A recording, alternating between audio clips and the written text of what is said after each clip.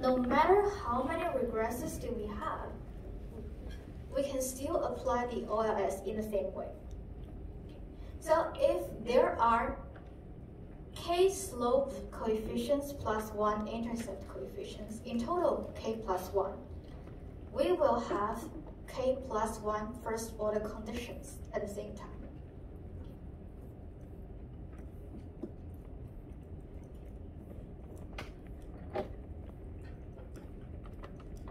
And for multiple regression, it is still okay to use SER and R-squared to measure how well the model fits the data. So the SER is about the sum of squared residuals. And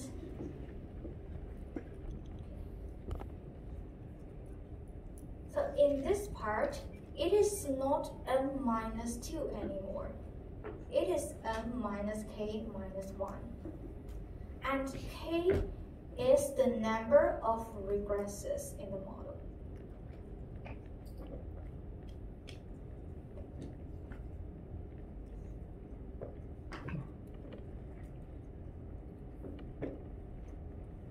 And the definition for R squared is exactly the same.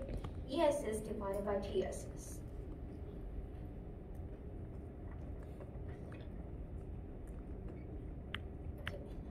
So just now, we add the percentage of English learners in our model. So in the new model, we regress the test score on student-teacher ratio and the percentage of English learners.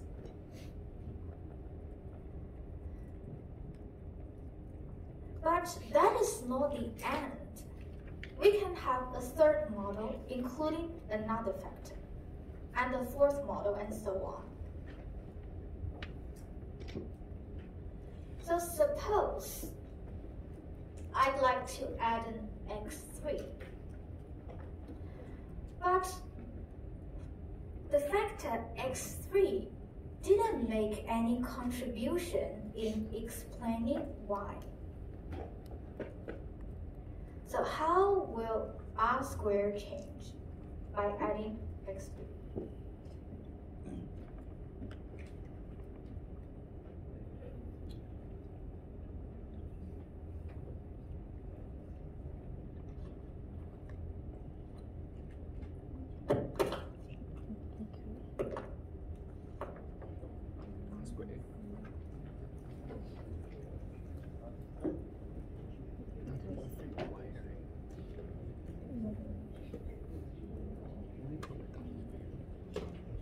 My logic is because you can prove that it doesn't affect y, so it's more is explained. So explain increase. Because it will never decrease. I can still see. Yeah. So will R squared increase by adding x3?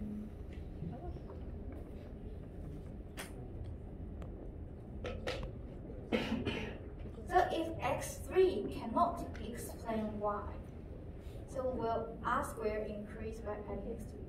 Clara? If x3 doesn't affect the regression model, then R squared shouldn't change. Yes, R squared shouldn't change by adding a useless factor, because it doesn't make any contribution in explaining a portion of y.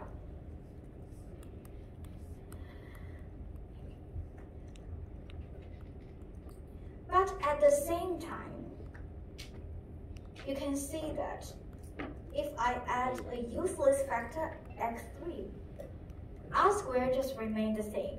It didn't increase. So if we just simply compare the model 1 with 2 regresses that are useful, and the model 3 adding a useless regressor x3, compare the R squared of these two models. They're exactly the same. So just by looking at R squared, I don't know which one is better. So this is the drawback of R squared for multiple regression. because it never decreases, even we continuously adding some useless factors in the model. So if we only use R squared as a standard for the measure of fit, so people will just add as much factors as they can in the model to make the model very big. Because adding another factor may be helpful. Even it is not helpful, there's no harm in R squared. So, you consider it never increases and it won't decrease either? It's So never it's not decreased. affected? Yes.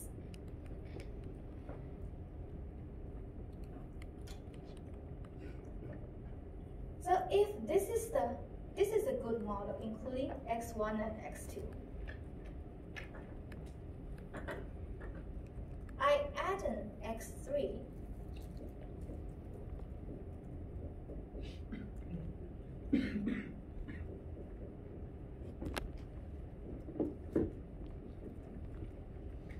But this x3 cannot explain why.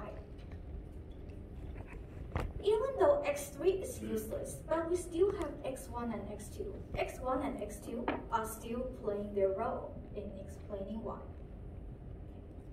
So R squared will not decrease. So due to this drawback of R squared, the econometricians try to add a penalty for adding an extra regressor, and they develop the adjusted R squared, denoted as R squared bar.